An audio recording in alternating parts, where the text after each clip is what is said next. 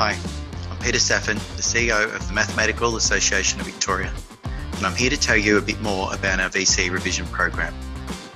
Each year, MAV produces a very successful VCE revision package for students in methods, specialist and further mathematics. Our program is self-paced, interactive and delivered online through our learning management system. This program has received extremely incredible feedback and is jam-packed with useful information, advice, hints and tips for exam success. Never before have we offered so much value in our VCE program. All courses are delivered, including videos by experienced teachers who are VCEA exam assessors. This means that the information students receive will be the most relevant and up-to-date. The tips are based on where students typically make mistakes in their VCE exams. Furthermore, the courses feature technology videos created by TI and Casio experts to support all students. Here are my top 5 inclusions. 3 to 6 hours of video content in each course. You'll get to hear where students go wrong. You'll get loads of common exam questions explained and how to solve them, and insights into the VCEA maths exam and how to smash it. 2. You'll get videos from TI Inspire and Casio experts showing you how to solve efficiently and effectively using CAS technologies. 3. You'll receive a comprehensive book of revision notes, including tips for exam success, tricky past exam questions with solutions. 4. Assess your understanding with interactive multiple choice quizzes throughout using actual past exam questions and MAV practice exam questions. 5. Attend exclusive live webinars with the VCEA assessors where you'll get to ask them questions in real time. We hope you enjoy this program. We know it'll help you. Have a look on our website and see what you think, but it's definitely something you need to do your best in VCE.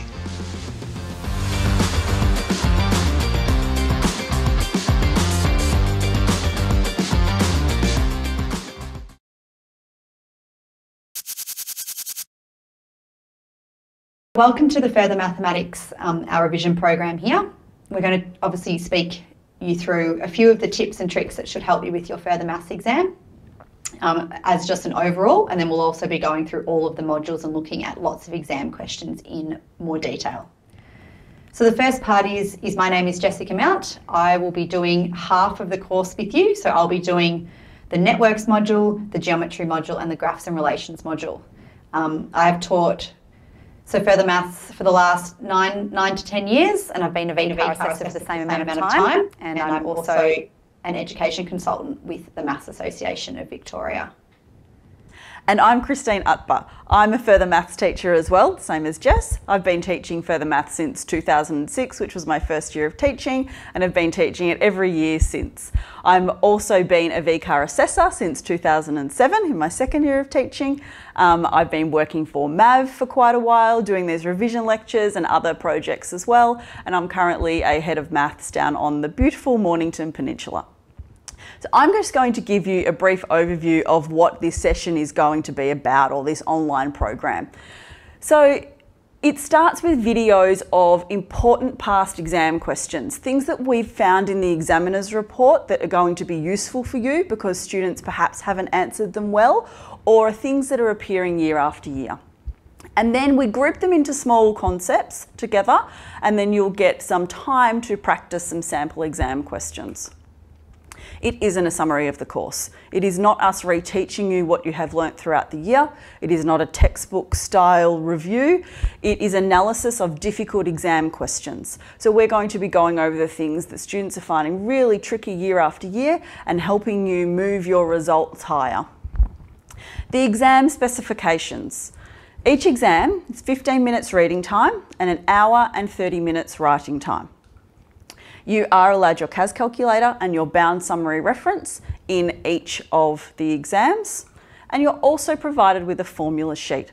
So make sure that you know exactly what's on that formula sheet. Most of the time, if you've got your bound summary reference set up properly, then you won't need to look at the formula sheet, but check that you've got everything. Get a past year's exam. Check that everything on that formula sheet is in your bound summary reference.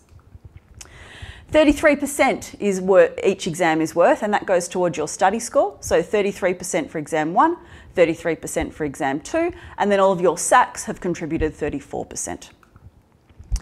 Examination 1 is about facts, skills, and applications. There are 40 multiple choice questions, each worth 1 mark. Some are more difficult than others. They're not weighted in a way that gives you more for the difficult questions. They are each worth just 1 mark. The way that it is split, 16 questions for data analysis, the core, and 8 questions for the core recursion and financial modelling. And then there are 8 questions for your selected modules. So you'll be doing 2 selected modules out of the total of the 4 and 8 questions for each of those, giving a total of 40 multiple choice questions. 90 minutes writing time to do that, when you work it out, ends up being about 2.25 minutes per question. So use that as a guide when you're doing your practice exams. You don't have to sit down and do a whole paper worth 40 multiple choice marks. Maybe you're going to do 10, so take your 2.25 minutes and times it by 10 and try and work under those time constraints. For exam 1, you need to know the name and number of the modules that you have studied. So if you've studied matrices, that's module 1. So know module 1 matrices, you have to mark that on your multiple choice sheet. Clearly mark an answer for every single question. Okay, make sure you don't have 2 on the same line. Make sure you're not missing one. You're not penalised for wrong answers. So obviously you don't get the mark if you get it wrong, but you're not penalised. It's not -1. So answer everything. Make sure, as I said a moment ago, that there's 1 selection for each question. It can be difficult sometimes when you're working really quickly to try and make sure that you've got 1 on each line. Be careful you haven't put an A and an E on the same line and then missed the next one. Make sure you answer everything and guess some if you need to. Educated guess, and I'll show you how we can do an educated guess with some of them. That might mean just getting rid of a couple of the options, but make an educated guess on some of the questions if needed. Make sure you've answered everything. Spend time on what you do know and do it well. As I said before, 1 mark for each question. So if you're spending a lot of time on those harder questions at the end of a module, then you might not get to some of the ones that you find a bit easier at the start of the next module. So make sure that you are going and spending time on what you do know and do it well. Might mean that you have to leave some of the later questions in some of the modules and guess them rather than wasting marks that you could really get at the start of the next module. The first third of each section is relatively straightforward. The second third is a bit harder and requires a few steps to come to your final answer. And the final third is really difficult and will require careful analysis. So having a look at examination 2, this is obviously your short answer paper where you'll have your 60 marks of your short answer questions. You've got your 24 with your data analysis, your 12 questions for recursion and financial, and then you've got your 12 questions for whatever modules you do. So that might be your matrices, your networks, your geometry, or your graphs and relations. You've got the same amount of time as you do with exam 1. You've got your 90 minutes of writing time. So if we're looking at averaging it out, you'd be wanting to spend about 1.5 minutes on each of your questions. So obviously with exam 2, you only need to answer the modules that you've actually learnt. So therefore, you'll be leaving out a few of the modules at the end, as that will depend on what you've learnt at school. You need to make sure that you write your answers in the spaces that are provided. There will be a box on the page and it will ask you to write inside the box. If you run out of room and you don't have any blank pages that you can go to or anything like that, then obviously ask your assessor. Spend time, obviously, on what you do know and do it well. So go through the entire exam in reading time, have a look at the modules or the questions that you think you really like and that you think you're confident with that, and answer those ones first. And then you can come back if you have time to answer the other things. Usually what happens in the modules is the questions are easy at the beginning and become harder throughout the module. Therefore, you might even choose to answer the beginning of each of the modules first, and then you can come back and answer the rest of it. A difficult one might appear obviously within a module rather than at the end. So you'll need to use your reading time well to assess which questions you feel most confident with.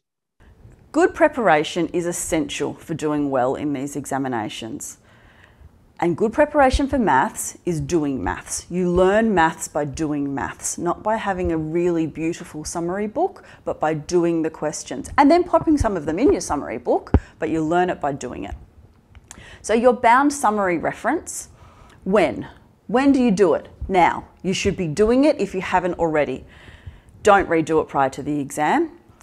It should be a work in progress throughout the year. So when I say don't redo it, don't rewrite it to make it beautiful. Okay? Add extra things into it, of course, as you come across difficult exam questions, but you don't need to redo the whole thing. What goes into a bound summary reference? Whatever you want that will help you in these exams. Formulas, obviously. Summaries, maybe you need to flesh out more what a reducing balance loan is. Worked examples are really, really important, which should make up a lot of past exam questions. How do I create a bound summary reference? You follow the rules. VCAR have got strict rules, so chat with your teacher, make sure that it's fitting the guidelines. So there's rules about being at A4, nothing folding outside the realms of the book, everything's stuck in really well, no perforated pages. So follow the rules and make sure it is not too big as well. Having a huge, huge summary reference is not going to really be helpful if you can't find anything. So perhaps it also involves making an index page or a contents page to make sure that you can find things really quickly. The learning that you gain from creating the bound reference is just as important as the actual book itself. So what you need to be doing is making sure that you are creating it, not photocopying someone else's, not using a textbook, but making sure that it is a work of art for you, something that will help you. So to prepare for the examination, you have to revise the course thoroughly. Use the study design. Use it as a checklist of your knowledge and skills. Use what we've got here as our content summaries on each of the sections as a checklist. Do I know that, or maybe I need some work on it? Practice under exam conditions. Make sure you're doing it under time conditions. You've got your bound reference all set up. Perhaps mum and dad at home might put a timer on for you and tell you how much reading time or writing time you've got left. Make sure that under the exam conditions you're doing exam 1 and exam 2. Using VCAR past papers, and also the Northern Hemisphere VCAR past papers are helpful. Check with your school as well, with your teacher, about practice papers. They may have purchased ones like the MAV practice papers, or there are other providers who do write trial exams each year. So check with the school what else they've got. Use the examiner's reports. Use them really carefully to guide your solutions. Close enough isn't good enough. So if they've got a specific wording, getting it close-ish isn't really good enough. You've got to make sure that you're really harsh with your marking. Again, take it in and ask your teacher, do you think this is what they are meaning here? Look at all the answers, or look at all the questions that are answered poorly. They're likely to appear in a similar format again, and that's part of what we're doing in this session too. Read the general comments. They have a lot of general comments about rounding, about inappropriate answers. There's a lot of those at the beginning of the examiner's reports, and we've summarised some in our booklet for this. Get a game plan. Make sure that you have a game plan that works for you. And by a game plan, I mean, do you want to go in and do the exam from data to recursion to your first module to your second module, the way that you've learnt it at school? Do you want to do the modules first because you find those a little bit easier? Do you want to do the first 5 questions first because they're your certainties, and then do the rest later? So come up with a game plan that is going to work for you and use it when you're doing your practice. So looking at the examination day, obviously you've got exam 1 and exam 2, therefore they will be spread over. It's usually a Friday and a Monday. Make sure that you've got your calculator either recharged or with new batteries, and that you've got it on the right float, that you've got the maximum amount of decimal places that can be seen, and don't obviously lend it and let anybody else use it during this time. I would recommend that just because if they change your settings or anything like that and all of a sudden you walk in and it's not quite how you need it, make sure that you've got it all ready for you and that you are confident that it's how you need it. With the exam, obviously arrive early. You don't want to be rushed or late or anything like that, and make sure you've got everything that you need. So your pens, your pencils, your highlighters, etc. You will need a ruler. There will be perhaps a few lines that you'll need to obviously draw here and there. You'll need your bound notes, and you'll obviously need your calculator. Now we're going to talk about some specific examination advice, and I like to call them the 3 R's. So we've got reading as one of them. Make sure you read the question, then you read the question, and then you read the question again. By that, read the question during reading time. You're going to be a little bit nervous, so read it as many times as you can during reading time. So read it once. In multiple choice, you might only get through the booklet once, but in exam 2, you might get through it a couple of times. So read it during reading time. And then read it again prior to starting your solution in writing time. Don't just rely on what you've remembered from reading time. Go back and read it again when it's writing time. And that way you can highlight some key rounding, key terms, and then really get into the question.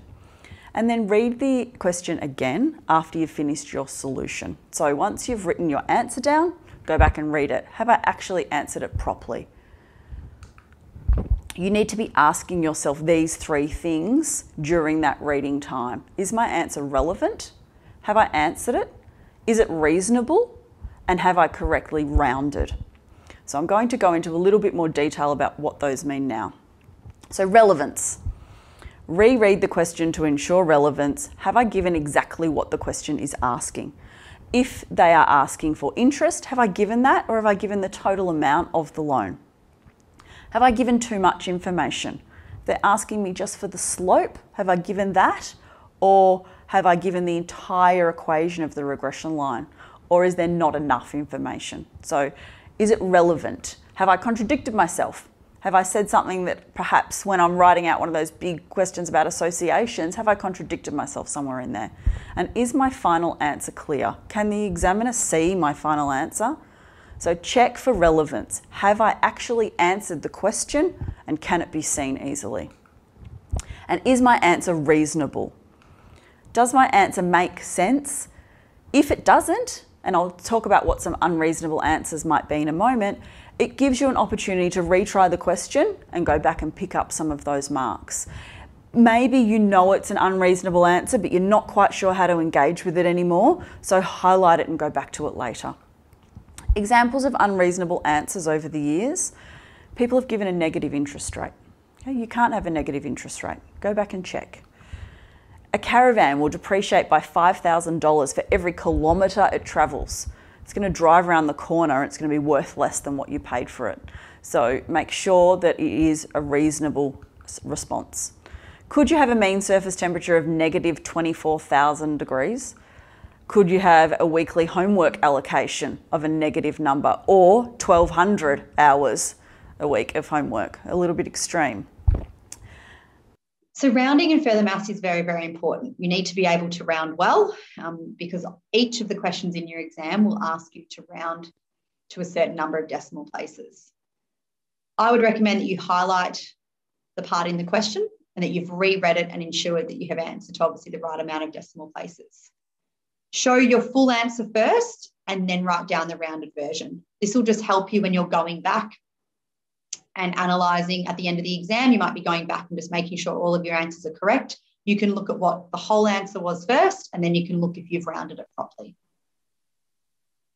The other thing is that you might be working out a few parts in one question.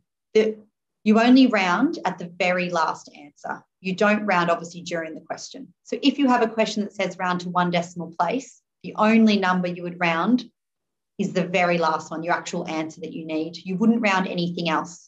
So you keep all of those, and in your calculator, you can either highlight it or you can obviously use the pen if you've got a class card and just drag that down and keep all of the decimal places, and then right at the end, once you've got your answer, that's what you round. You may use the rounded version. So if in part A, you had to find a value of X and it asked you to round X just to 1 decimal place, you can then use that rounded version in other questions, and you can also use the unrounded version. So VCAR will have made sure that either will be okay. So you can use a rounded version if you've been asked to find that in an earlier part of the question. So never round unless the question actually asks you to. Most of the questions in recursion and financial will be to your nearest cent, which would be rounding to 2 decimal places. Other questions it will ask, and it will say 1 decimal place or nearest whole number. But if it doesn't instruct you to round, then you do not round. So you would need to look at your answer and obviously write down however many decimal places you see. So read the question carefully. Most of the questions will imply a rounding. They'll ask you to round to 1 or 2 or 3 decimal places, and therefore that's what you'll do. If it doesn't ask, and there was a question last year in the exam on 2020 that didn't ask you to round, and it was a nice, neat number. It only had 3 decimal places, but it did throw lots of students because a lot of them then rounded to a whole number or 1 or 2 decimal places because the question didn't specify. If it doesn't specify, then you don't round. So rounding errors can be, they can help you if you've actually written down what the number is, but you need to be careful that you actually have shown working of how you got to that number. Often I hear lots of students asking, but I thought you could only lose 1 rounding error in each module. The only way that that will apply is if you actually have shown all of the working, you have shown a correct number that is unrounded, and then you've rounded in the next part, and that's not a correct rounding. So there actually has to be a lot of working from you in order for that one to actually happen. So be careful with you thinking, oh, I can only lose 1 rounding error in each part of the module. That's not entirely true. You have to be showing a lot of working, and that we actually have to be able to see how you've got your answer. So exam 2, you use pen in exam 2, which I know can be a little bit annoying, but it's because your exam is obviously on a computer and all of us are marking them on computers. Therefore, we don't want you using pencil because it can be hard to be obviously reading on the screen. Right within the borders of the pages, that's also important, as well as your exam papers will also be uploaded onto a computer. And again, we can obviously only be having the part inside the border. So crossed out work will not be marked. If you change your mind and you want that working, then you have to write this. You have to say, please, if you can look at this working, I didn't mean to put a cross through it. That's fine, but you need to write that. And your 2 lots of answers won't be marked either. Therefore, if you've written X might be 3 or 3.5, even if one of those is correct, I can't mark either of them. There has to be one answer only. So try to write as neat as you can and make it easier for us to find your marks. When we're marking lots and lots and lots of papers, it can be really hard if we find an exam paper that's quite messy or it's hard to work out where things are going. It's a good idea to highlight answers or put a circle around them, or even write numbers of 1, 2, and 3 of which way your working has gone, especially because you might have questions that you've needed more space, and you might have begun your working out and then realise you needed more space, and then you might have moved up the page or left of the page or down the page. As long as you've numbered them of where we need to look, or you've drawn arrows, that's fine. We can work out where your marks are. So exam 2, working. You will need to show some working in exam 2. This is obviously your short answer questions where you'll be writing down. If you are asked to use a rule, if it says use your cosine rule or use your sine rule or use recursion, you have to use that, and I should be seeing that in your working. A 2 mark will normally require some kind of working that we'll be looking for.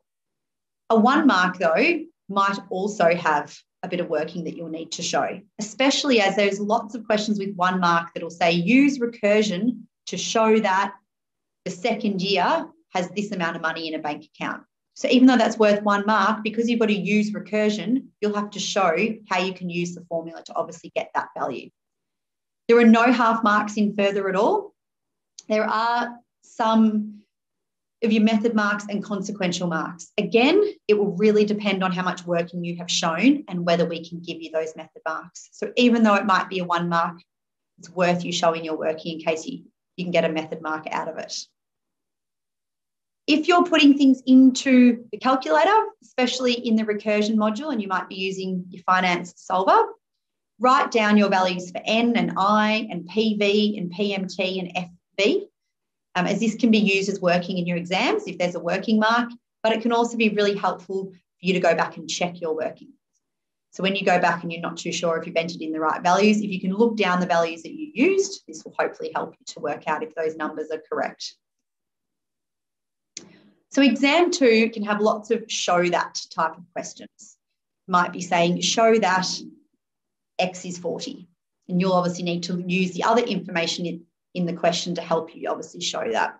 So you have to obviously show how to get that answer. You can't use, if we were using my example before of x equals 40, then the answer should obviously be 40. I can't use the 40 anywhere in my working out. So after answering, read the question again. Look at the number of decimal places that you needed. Ask yourself if the number is reasonable. If you have a value that's way too big or way too little for the context of the question, then you might need to go back and have a look.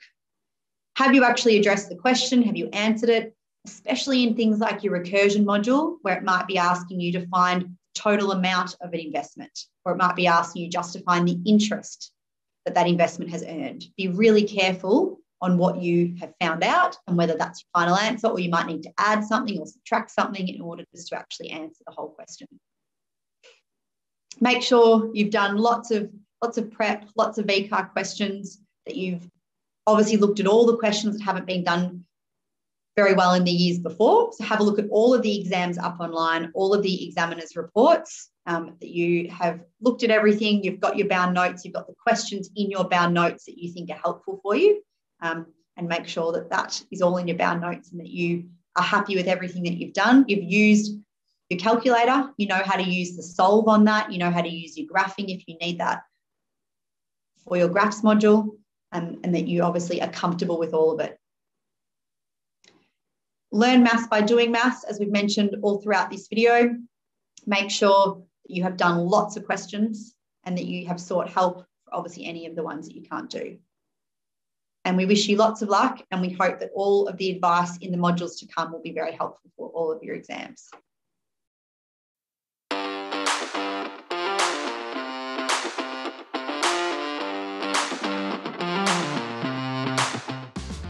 We hope you've enjoyed the video today and that it's given you a little bit more insight into our VCE revision program. If you'd like to sign up for the program, you can go onto the MAV website and sign up using the link there. For one of the subjects, the cost is $60, and for two of the subjects, it's $100. We do also have a discount available for students who sign up with a group of more than 20. So you can ask your teacher if you'd like to inquire about that, about having a group discount. As we've mentioned, just as a small recap, you will be having access to over 3 hours of videos from VCAR assessors with lots of hints and tips and tricks and lots of common exam questions. There'll also be videos from the Casio experts and your TI Inspire experts on how to use the calculator. We'll also get an amazing book of revision notes, and you'll get access to the live webinars at the end of the year as well. So again, if you'd like to sign up, you can go onto the website that is shown on your screen, mav.vic.edu.au, and look for the link for the VCE revision program. Thanks for watching.